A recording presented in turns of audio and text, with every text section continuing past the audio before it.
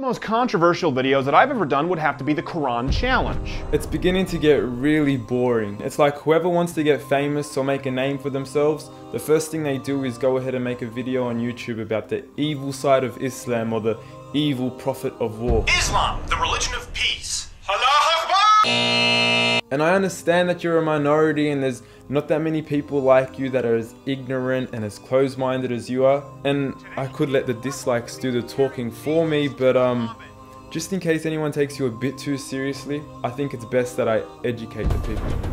Jesus versus Muhammad, peace be upon them both. Because both of them are prophets of Islam, and for that reason I will respect both, because they were the best of men to walk this earth.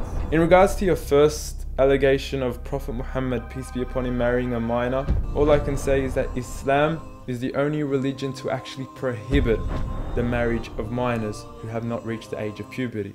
The truth is, in different times, in different places, in different contexts, the age for marriage varies. Even in US states, you have states that allow 13, 14 and 15. What age do you recommend? It varies. And since this is Jesus versus Muhammad, let's compare it to the context of Jesus, with none other than the best of women to have walked this earth, Mary, the mother of Jesus. She got married to Joseph, who was 90 years old when she was only 12 years old. You have to understand there is absolutely nothing wrong with this, because at different contexts, in different times, in different places, people mature and develop differently. You cannot simply compare the time and place of Muhammad, peace be upon him, to the time and place we're living today. Today we have iPhones and air conditioners and electric heaters, while in the time of Muhammad, peace be upon him, they were living in the middle of the desert. You cannot simply compare the two. And another really important thing to note is that Muhammad, peace be upon him, has been criticized ever since the time of prophethood for an entire 1400 years. But it wasn't until 1905 that the issue of his marriage with Aisha actually became an issue. Why is this? Because it was an absolute norm. They had developed faster, matured faster, and weren't like the women of today. The next issue of multiple wives you brought up, firstly read your Bible. Abraham, how many wives did he have? 2. Sarah and Hajar. Prophet Solomon, 700 wives and 300 concubines. The issue of multiple wives is a famous criticism, but if you were to put the pieces to the puzzle, they don't really match. If Muhammad, peace be upon him, wanted all these wives to fulfill his own desires, it doesn't really make sense when the tribe of his time offered him the best of women, the most beautiful and fancy of women, but he rejected them. It really doesn't make any sense. It's also important to note that out of all of his wives, all of them were ex-divorcees or widows, except for one.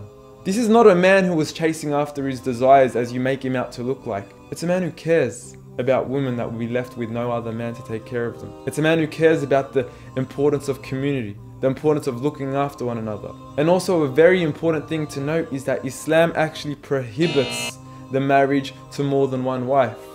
If you are incapable of catering physically, financially, and mentally to more than one wife, you are prohibited. And even still, if you are capable, you have the financial means, and you are physically capable to cater for more than one woman, you are prohibited if you do not know how to deal justly with them. And since you brought up the issue of adultery, I'm just going to let you know that 30 to 60% of couples in the US actually fall into infidelity and adultery. You are not.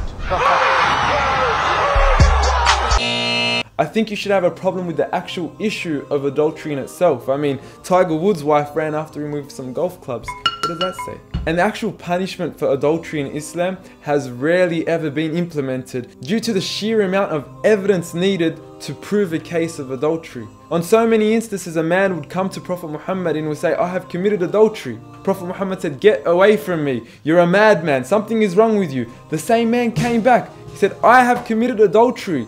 I want to get the punishment so I can purify myself. The whole purpose of the punishment of adultery isn't to punish people.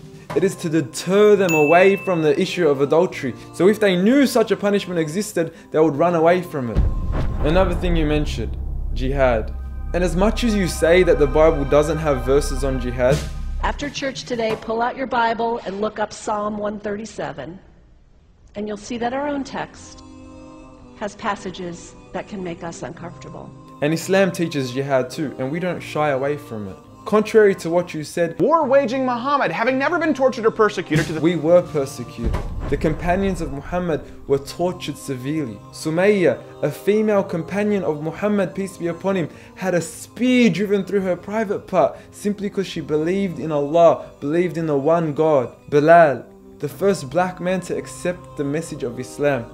He was an Ethiopian slave. He accepted the message of Islam and he was given rights at a time where there were no rights for his people. He was tortured for this. Even in USA, these people weren't even given rights until 100 years ago. Black people weren't even considered human beings. After many years of forbearance, after many years of persecution, after many years of torture, finally Allah had given permission to Muhammad to fight. Sure, we can give him the other cheek, but that would only result in a whole lot of dead Muslims. So Islam gave him the right to stand up for yourself. As it says in the Quran, fight for the sake of the oppressed from the men, women and children. And Islam even made responsibility on everyone participating in war. You do not hurt the trees, you do not hurt the elderly, the children, the women. Where are your ethics of war like we have ethics of war? I have 2 words for you. Predator drones. The children in Libya cannot even turn the other cheek because their cheek's blown off from your drones. And lastly, you wanted to talk about his death. Yes, his final words were, "Do not turn my grave into a place of worship." Because he didn't want people to start worshipping him. Because the message of Islam was never to turn Muhammad into a god or praise him excessively. When Muhammad, peace be upon him, died, the companions couldn't walk. They couldn't speak. They couldn't talk with one another. They were so shattered. Some of them had to deny that he was even dead because they couldn't believe it. It was too much for them to grasp. And you want to come out and make a mockery out of his death. Shame on you. In our religion, it is prohibited, 100% prohibited to make a mockery out of anyone else's belief. And you want to make a mockery out of ours. Shows what values you have. And everyone else that had to watch this video, I'm sorry we had to go through this. But we really have to show the world who Muhammad, peace be upon him, really was. He was nothing like what they say. Rather, he was the best of men to walk this earth. And if you read his book for yourself, read his life, read his seerah, you would see for yourself what kind of man Muhammad, peace be upon him, was. Thank you.